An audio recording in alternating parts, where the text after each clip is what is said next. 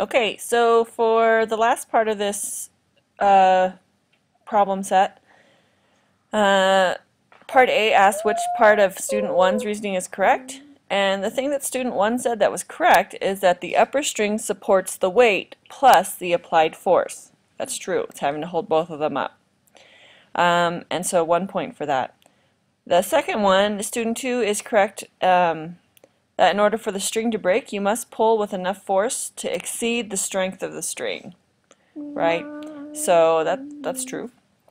And part C, student 1 is incorrect that the upper string will always break first, while student 2 is incorrect in stating that the shorter piece of string will always break first if the string is pulled slowly.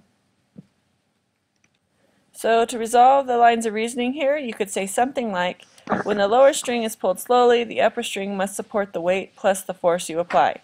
The lower string does not have to support the weight, so the upper string breaks first in this case.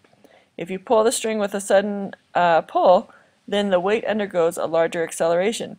This can only be accomplished if the lower string exerts a large force due to the weight. If the force needed to accelerate the weight exceeds the strength of the lower string, it breaks.